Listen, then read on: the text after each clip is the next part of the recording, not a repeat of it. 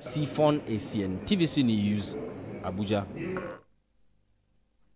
The International Organization for Migration has donated essential household materials tagged dignity kits to the over 2 million internally displaced persons in Benue State. This is just as the international partner is also to launch over 5,000 shelters for the displaced persons. Mayowa Kumato reports. Items donated to this IDP camp include mattresses, gallon, blankets, mosquito nets, cooking utensils, buckets, among others. These non-food items are meant to support the IDPs while still in camps, even as the state government and development partners execute the durable solutions. The delegation showing support to the IDPs include members of the Northeast Ambassador Group, UN delegations, all headed by the IOM Chief of Mission.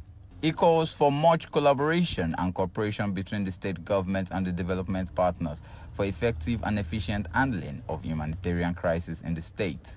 We are able now to launch today a multi-purpose, multi-sectoral response to the people displaced and their host communities. It's only through this coordination that we believe we can succeed finding the solution for people and reaching success, bringing out those people back to a normal life, accessing their land in a peaceful environment. The United Nations also donated 2,000 prepared sets of dignity kits to preserve the dignity of women and girls while in the camps. Today, USAID is launching its first humanitarian response in the North Central region to respond to the needs of IDPs affected by intercommunal conflicts, farmer-herder clashes, and climatic shocks in Benue State.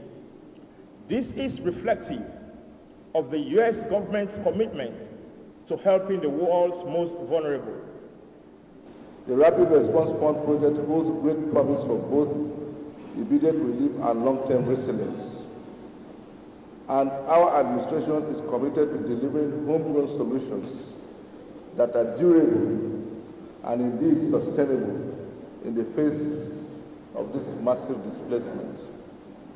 Earlier, Governor Hyacinth Alia, while receiving the team, said the state government would launch the Rapid Response Fund, an initiative made possible through the collaboration of the IOM and the United States Agency for International Development's Bureau of Humanitarian Assistance. Mayowa Okuato, TVC News, Makodi.